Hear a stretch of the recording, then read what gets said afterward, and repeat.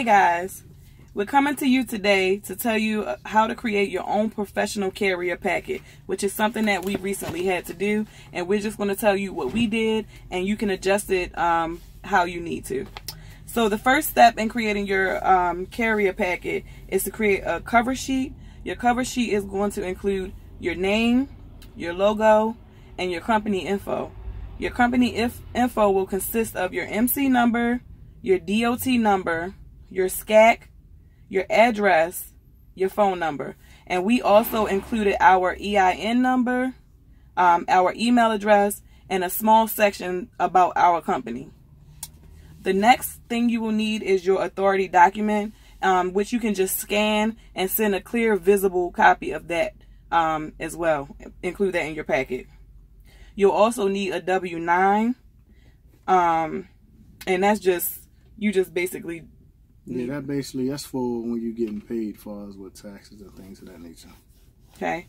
You'll also need a certificate of liability, which is your insurance. Which is your insurance. And you can have that sent to the company by your agent. And you can also include a copy of that in your packet.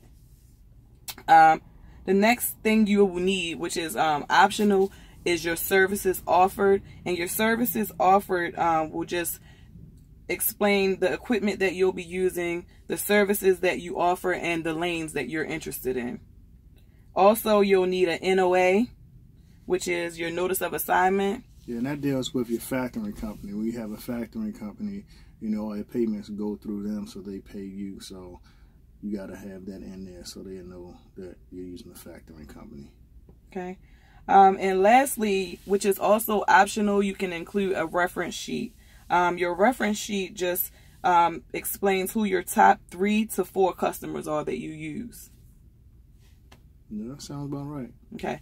And if you need to update anything, if your address or phone number or anything like that gets updated, you want to update it in your carrier packet as soon as possible. Okay. That's about it. If you have any questions, please feel free to comment. And don't forget to like, share, and subscribe to my YouTube page. You guys have a good day. Bye.